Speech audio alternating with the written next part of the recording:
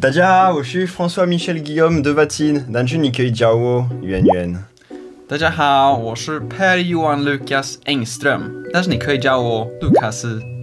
我们的名字真的很长。对，真的。如果你是全部的名字很长。所以今天的影片关于外国人取中文名字。我们原本的名字其实很难念的，台湾人通常不太会念我们的名字。Francois 其实是蛮难的，因为它有很多就是我们自己的文法的一些东西。A 跟 N 在一起是 on，O 跟 I 在一起变成哇。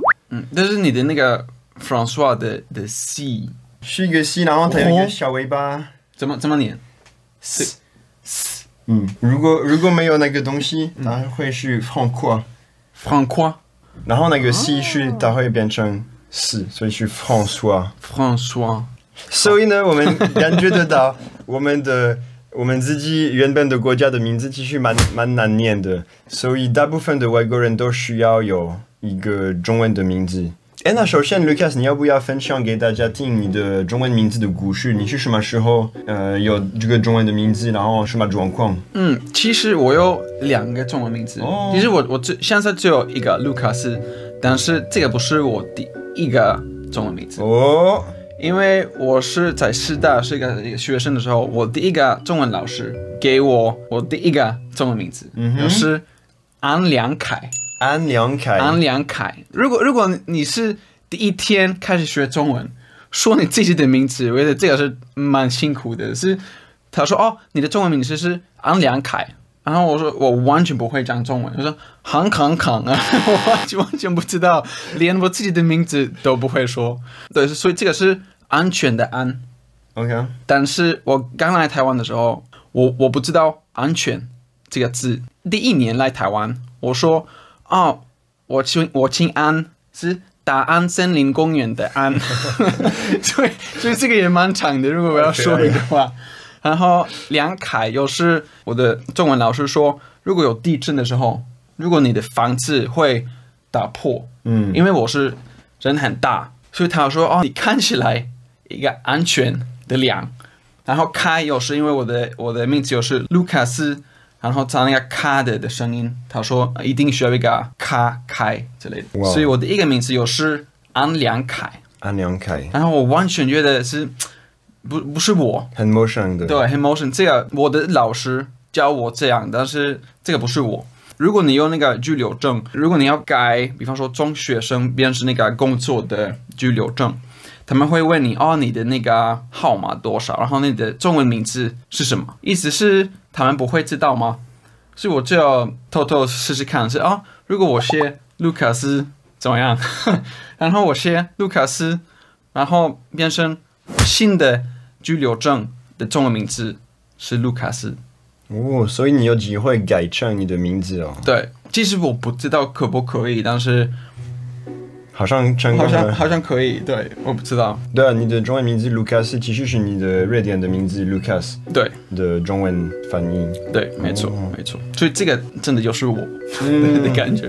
然后我想给你们看更多外国人的中文名字的故事。我是法国安娜，那是我老公。然后圆圆问我一个问题，我们怎么选外国人怎么选名字？我是楚安娜，楚是因为是我老公的姓，对不对？对，很少有这个姓，很少有。然后我结婚，所以我就取你的名字，我觉得 OK 吧，因为中文名字我原本没有中文名字，因为我的第一个名字也是你选的雷。对哦，因为你的姓很多 L。法文的姓是沙西罗多，那如果直翻的话，沙西雷特你要叫你沙安娜吗？对，西安娜、雷安娜、特安娜，好像雷比较好一点。雷安娜，其实雷安娜我觉得蛮好听的，但是楚安娜也 OK 啊。然后我们女儿楚艾玛，我们是想因为法文名字跟中文名字一样，所以是艾玛。所以没有选很多吧，就比较懒啊，没有计算笔画。对，没有，就用英文的，艾玛就艾玛，就简单，就这样。How's it going, everybody? My name is Brazzi, and that's the only name I've got. Francois asked me to explain why I don't have a Chinese name, And that's just because I don't need one. I solved that problem by not having any friends, any Taiwanese friends. So basically, there's no need to have a Chinese name if there's no reason. Surprisingly enough, and I also feel like Taiwanese people speak English well enough where names are pretty familiar to them and they can just say an English name. Yeah, I just never needed one. For things like government documents, I'm sure there are clerks that just make one up. So I've probably got lots of Chinese names, but I don't know. But yeah, that's why I don't have a Chinese name. I just don't need one. Mon nom complet en chinois c'est Lang Lu Yi, que avec des quatrièmes tons. Lu Yi c'était tout simple, hein, j'ai choisi parce que c'est exactement la même prononciation que mon prénom français Louis. J'avais cherché comment on traduisait Louis en chinois, je voyais Louis se, mais voilà, moi je voulais pas qu'il y ait ce se à la fin, donc j'ai vraiment gardé les deux caractères, Louis. Comme ça, c'est parfait, ça fait comme un prénom chinois en 2 mots. Et pour le nom de famille, je voulais aussi avoir un rappel de la sonorité de mon vrai nom de famille français qui est De Planck. Donc à la fin, le Planck, je voulais garder, voilà, il y a langue. Je me suis dit langue en chinois, ça peut ressembler un peu à langue. Donc j'ai cherché les significations qu'il y avait par rapport à ce langue. Au tout début, j'ai pensé au langue, deuxième ton, qui veut dire le loup. Parce que loup, c'est aussi, en français, loup, c'est aussi un de mes surnoms pour Louis. Donc je trouvais ça plutôt sympa, sauf que j'en ai parlé à une pote singapourienne à l'époque où j'avais choisi mon nom qui m'a dit qu'en fait langue du loup ça peut aussi être détourné en so-langue qui veut dire pervers. Et donc je me suis dit, pas une super idée de se faire surnommer pervers à cause de mon nom de famille. Donc j'ai regardé les autres noms et j'ai vu que langue avec un quatrième ton ça voulait dire la vague et je trouvais du coup ça beaucoup plus joli. J'ai choisi ça un peu au feeling sur le moment et puis après je me suis rendu compte que c'était vraiment un bon choix aussi. Pourquoi? Parce que j'ai appris en apprenant le chinois petit à petit que langman aussi ça voulait dire, avec le même langue, ça veut dire romantique. Et je trouvais que ça collait bien aussi avec le cliché du français romantique, tu vois, voilà. Ça matchait pas mal. Voilà! Hello everybody, this is Alan from Life in Taiwan and my Chinese name is Ai Lun and that's a direct translation from my English name into Chinese. I was given it by my boss on my first week of living here in Taiwan when they were applying for my alien resident certificate, my ID. And regarding how do I feel about that name, well, it's my Chinese name just like my English name. There's no meaning to it, it's just what somebody chose to give me.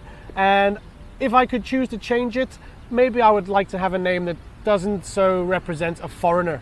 When I call a restaurant to make a booking and I give them my Chinese name, they immediately know that I'm a foreigner. So it would be nice maybe to have like a more meaningful Chinese name. With my Chinese name, there is no surname, there's no family name, which is kind of a deep meaning to that. There's kind of no connection, no family here. So yeah, I'd be interested to know if I could have a family name. Anyway, yeah, but that's the story of my Chinese name. Hello, my name is Victor from Victor and Grace, and my Chinese name is Jin Weiduo. The person who actually helped me pick it is none other than my girlfriend Grace, and an Instagram poll. So it was either Weiduo or Weike, and a lot of people just said Weiduo because it sounds younger and I like it. And my last name is actually non-related. I just wanted to be called Jin Xiansen. And no one really calls me by my Chinese name. Everyone still calls me Victor, aside from Grace's parents. They call me Weiduo. Hello everyone, hello Francois. So my name is Jonas and this seems to be a little bit hard for Taiwanese to remember, so they usually call me Jonah or maybe Jonathan. So these days I mostly go by J, just the letter J, because it's very easy to remember and easy to pronounce. However, when my Taiwanese friends find out that my Swedish middle name is actually Leif, they thought it was really funny because this sounds a lot like the Taiwanese name Laifu, and the thing about this Taiwanese name Laifu is that it's not really a name that you would give to a person, but rather a name that you would give to maybe a dog. So I thought it's really funny, you know, when I come and they want to call me, they say Laifu, Guolai, like they're calling on me like I'm some kind of dog, you know. So yeah, anyway, thank you so much Francois for letting me share this slightly dramatic story of mine. Bye bye. 刚刚大家可以听很多外国人中文名字的故事，其实他们的故事都非常的不一样。有一些是在学校的时候，可能有一些是男朋友、女朋友帮他们选的。然后我自己其实我最近打电话问原本帮我选我的名字的朋友，关于我的名字，所以你等一下可以看我的名字的故事。嘿大家，我现在在拍影片，然后我要跟大家讲到，在台湾的外国人怎么去一个中文的名字。其实很久很久以前是你帮我选冯韋元这个名字。我想问你几个关于我的名字的问题。OK。第一个问题就是你怎么决定要帮我选冯？我姓冯。最大的原因是他跟你有关系。因为那个时候是我知道说这个名字对你来说是你以后在台湾常会用到的，就是你的中文名字。对。那这个字一定要跟你有关系，就是你的本名Francois。对。所以冯的这个字这样来的。对，冯跟 Francois 听起来很像。对，而且很好发音。台湾的人大部分都遇过姓冯的人，所以他听到你姓冯的时候，他通常会联想到对的那个字。对，没错，我很少需要解释，是哪一个冯，他们都知道。那个委员的部分，外国人的中文名字在台湾通常是在重要的场合会用到，比如说你要开银行账号，那他一定要好写，对，然后不怕写错。那我自己的经验是我小时候就发现我的名字3个字加起来的笔画是我的朋友的笔画的3倍。我每次在练习写字的时候，我都觉得我好羡慕别人的名字只有少少的笔画或是很好写。OK。所以名字如果笔画很少或很好写，是很轻松的，你也不怕写错。真的。所以对啊，所以那个时候我想的是，笔画是水平或是垂直的直线，像尾，你在写尾的时候，基本上每一个笔画都是水平线或是垂直线。然后圆的话就是它笔画少，然后看起来名字又很漂亮，因为它有一个很像流线的笔画，所以是尾跟圆。然后我希望它笔画少，所以没有让尾有太多复杂的，或者圆也没有太多复杂的笔画在里面。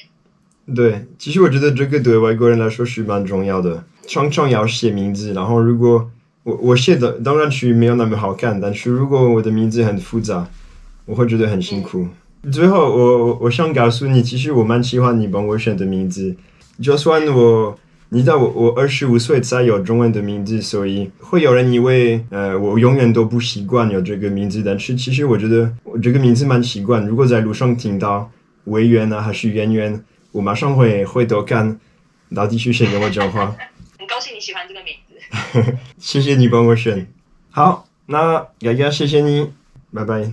那结果呢？结果外国人取中文的名字好像有一点像台湾人选英文的名字，有一些是选一些好笑的还是他们喜欢的东西的名字。然后我们的话也是可能我们的老师还是我们的朋友帮我们选。但是我觉得最重要不是名字，最重要的是有一个简单的方法让对方知道要怎么称呼你。好吧，谢谢大家收看。你如果喜欢这个影片，请你帮我按赞、订阅，还有分享，还有小铃铛。耶，拜拜，拜拜，下次见。